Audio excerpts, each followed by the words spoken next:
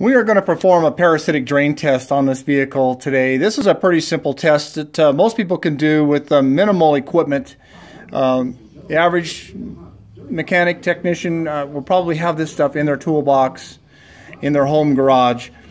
Talk about the equipment we're going to use today. We're going to use an older Vantage. It is a real good piece of gear for graphing it out as well as a multimeter. The numbers down below that you can see down here, that's the same numbers you're going to see on a regular old multimeter. And up above here is a graph. I like seeing the graph because I want to know when the computers go to sleep and a few things like that. I can see that on this. But basically, if you look at the numbers down below, it's going to function just like a regular multimeter.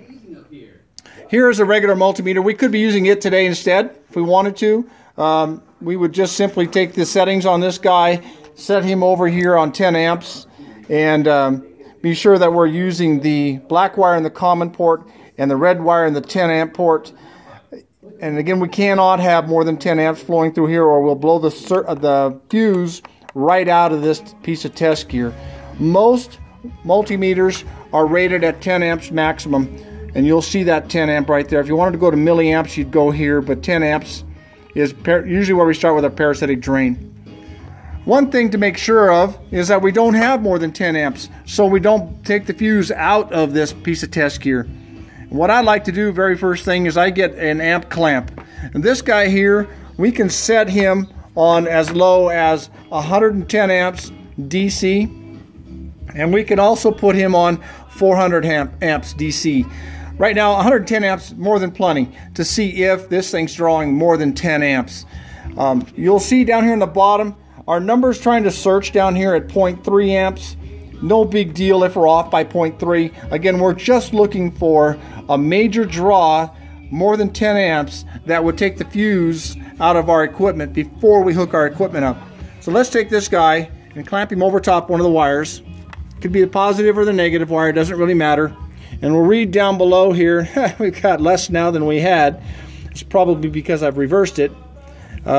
See here, if I can do it this way, you can still see the numbers. There we go. And we're at 0.6, so we're way less than 1 amp on this guy. So we're safe enough to put our equipment on here. Now the way we're going to want to wire our equipment in is we want to make sure that we put it in series. So in other words, we're going to take one lead from our test gear and hook it to the wire itself, and the other lead of our test gear that'll go to the battery.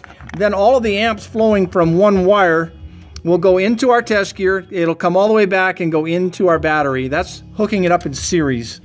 So first thing we want to do is let's get that bolt off of there.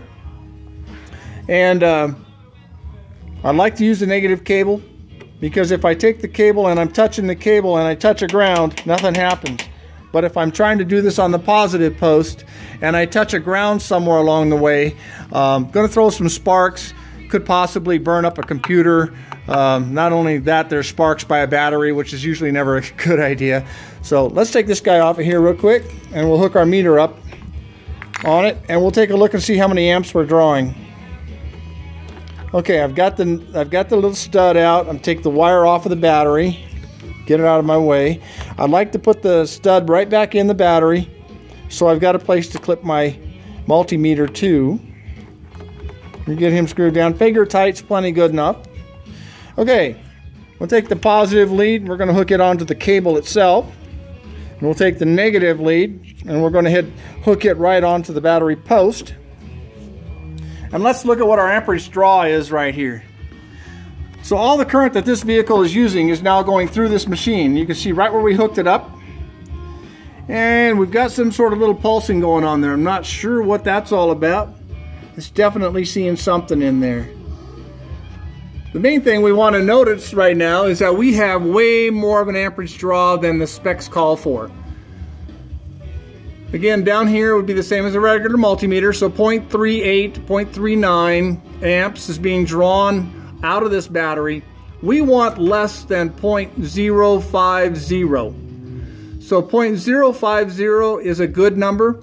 0.020 is even a better number.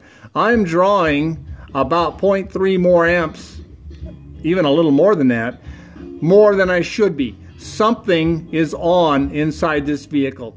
It could be a light in a glove box. Could be, if it was a car, it could be a light in the trunk. It could be a stereo left on. The dome lights could be left on.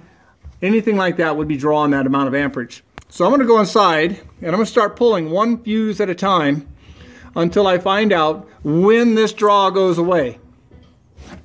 When I pull the fuse out and the draw goes away, then I know that the draw is on that circuit. I can go into my service manual or go into the owner's manual perhaps and look at that fuse number, find out what's on that circuit, and then figure out how to fix whatever the problem is on that circuit. Okay, on this vehicle now, we've got it down to where it should be. Even really good. This is an older vehicle, so it's going to be... Come into focus here, girl. Let's go. It's going to be reading rather nicely, way down low like that. 0.004, virtually no draw on here.